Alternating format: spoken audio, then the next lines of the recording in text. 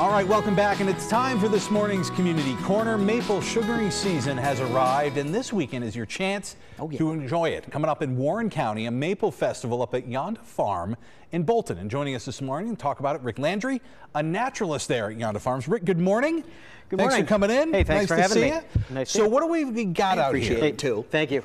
We've got now this clear liquid. Is this what the sap looks like as it's coming out of the tree? Yes, it does. I actually collected a little of this the other day. Wow. Kept it in the fridge, so, you know, beautiful. Keep it nice for you guys. But I did bring down a little bit of sap so you could see where we were starting from. And then you could see, I don't know if your cameras can grab that. Yeah, for sure. Let's pop it maybe right here in front of this. Right there. Yes, sir. You can just drop that right there. Okay, drop that. Yeah. So to give your cameras a shot at just how dark that comes out. So it's really, truly impressive because it goes from crystal clear to kind of this dark amber coloration, if you could see there. Ooh, accidentally pouring a little out. Poured it right on the table, man. There we go. Here, that one's his.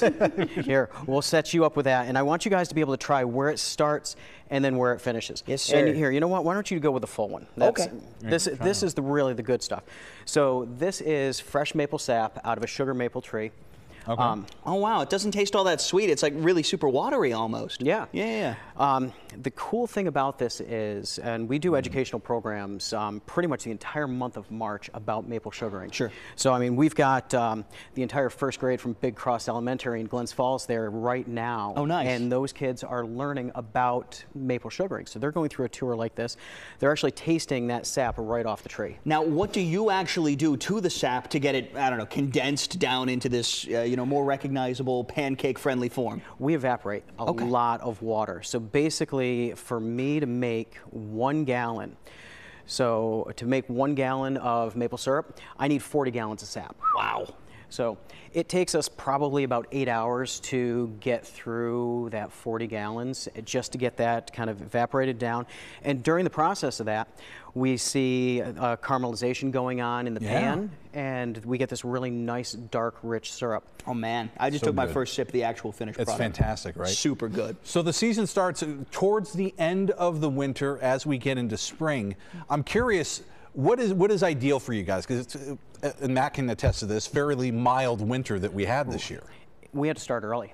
So typically, for us to kind of tap the trees, we need these nights that are below freezing, and then we need days above freezing, and that causes the sap to come up out of the roots of the tree and then start flowing.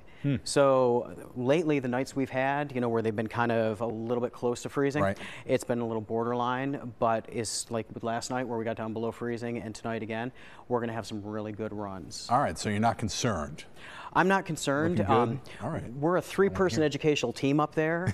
The only thing I'm concerned about is making sure we've got staff to cover all of the educational programs and to get all of this sap boiled down into syrup. All right. Well, tell me a little bit about the Maple Festival coming up Saturday, March 9th. You're excited, right? Oh, I am super excited. This is tomorrow morning, and if you guys are interested, we've still got tickets left available. You can go to upyondafarm.com, and tickets are $5 per person. Not too shabby. Nope. And what that does is that gets you a nice 45-minute to 1-hour tour, and we take you through the history of maple sugaring. So we take a look at how the Native Americans did this and some of the tools they used. We'll go through, you'll learn how to tap a tree, you'll try sap straight off the tree, so not my bottled up stuff that I brought down. We'll walk along our sugar trail through our lower sugar bush, which is just about 13 sugar maples that have been tapped, and make it up to our sugar house where you can just have a nice maple sauna. Okay, very cool. And this maple sauna. Up Yonda Farm, Warren County, kind of out by like Cat and Thomas Mountains, the Bolton Landing area? Yeah, I mean, we're a mile north of Bolton Landing, and the nice thing is our tour finishes off. So you're going to taste some sap, you're going to taste some syrup.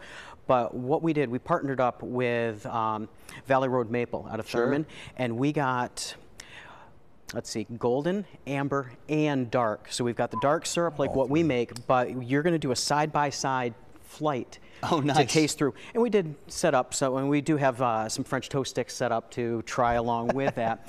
But we've got all the businesses in Bolton are open tomorrow. There's still a lot going on. So, I mean, you could make a full day of coming to Up Yonda Farm and checking out our Maple Festival, and then spend the day in Bolton and check out what's going on around Lake George.